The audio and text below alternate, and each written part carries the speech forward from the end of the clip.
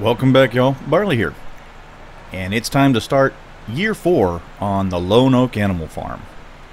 And this year is going to bring some exciting changes.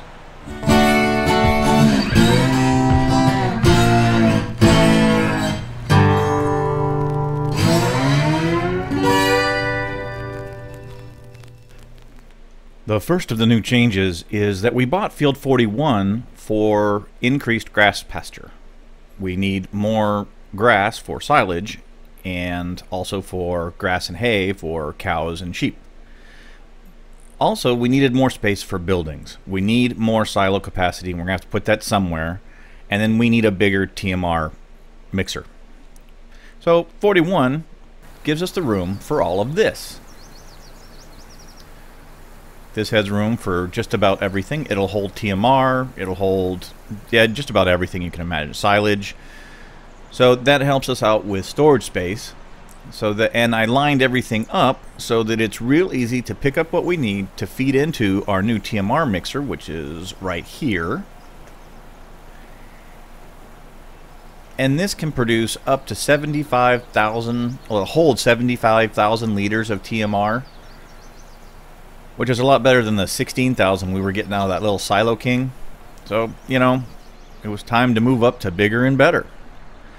Along with the TMR mixer, we also got this hay dryer. We had an incident, well, you know, a set of incidents, events, whatever you want to call it, bad weather. We just never were able to get the grass off the ground. We weren't going to be able to get the grass off the ground in time, and after 2 days, it starts disappearing. So we decided to go ahead and harvest the grass and then use this grass dryer to turn it into hay. Now, you lose 10% of the yield, but it's better than losing all of it. You know, sometimes the weather just can't be helped, and it rained for 2 solid days. So we'll put the Silo King in the shed for now and see if we can't find a different use for it. And if we can't, then we'll just sell it. Along with the new buildings, we also got a new truck and trailer.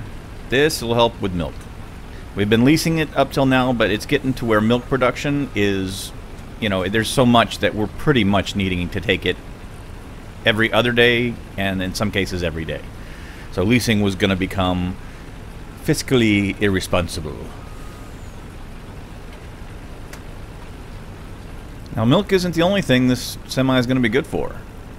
We're also going to use it to collect manure so that we don't have to take quite as many trips to the biogas plant. And also so that we don't have our other trailer kind of sitting there when we need it. And it's going to help out with harvest time. That way the tractors can spend more time doing tractor-y things like plowing, seeding, fertilizing, all that. So that harvest time should go faster.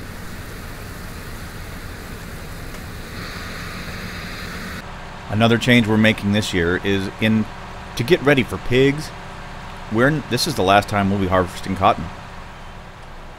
We're planting barley, winter barley.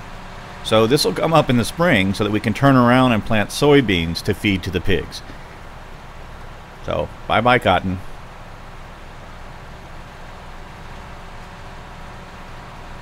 You know what's better than buying one new truck? Buying 2 new trucks. This pickup will allow us to service tractors in the field if they need fuel or seed or whatever. It also helps with the egg deliveries. I mean, this thing does 75 miles per hour. A lot better than, you know, the tractor at 32. And it pulls the egg trailers just fine.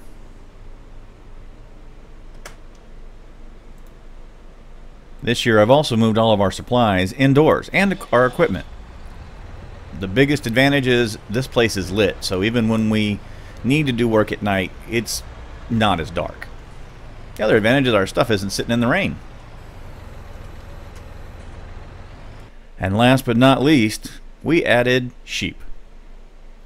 This is the last of the critters that produce a sellable good, and that was our goal. It took 4 years, but we finally have sheep on the property, and there's 2 buildings. One is the sheep pasture, and the other is the wool collection building stuff, whatever you want to call it.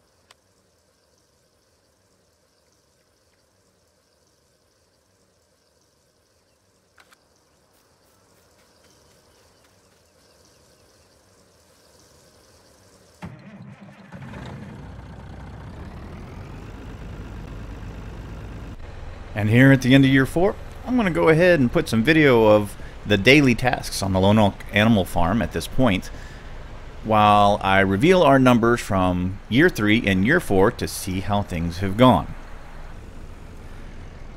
In year 3, we pulled in, revenue-wise, $577,511. We did make more money off of animal products than the cotton. So that achieved our goal of making the farm make more money off of animals than off of harvest. In year 4, that increased substantially. As our cows matured, our herd grew, and our cows also calved, so that they produced more milk. We actually pulled in $1.4 million. And you can see where the increases are. Manure, $250,000. Almost $1 million in milk alone. Wool, the sheep are just getting started. So they aren't mature yet, and they aren't producing a ton of wool.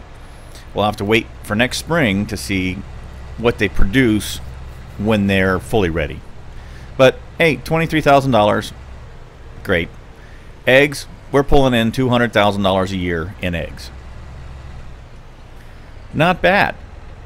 Year 5 is coming, and with it, our soybean harvest. We should get a soybean harvest, and if we do, we'll be adding our first meat animals, animals that we sell for meat, and that's pigs. I'm not quite sure which process we're going to use, whether we're going to buy piglets and raise them to, fatten them up for sale, or if we're going to buy some sows and start from the beginning and take them up to meat level. But that's pretty much it for this episode. Thanks for watching, and remember, if you like this series and want it to continue, hit the thumbs up button. If you want to make sure you know when the next episode of Lone Oak Animal Farm drops, hit subscribe.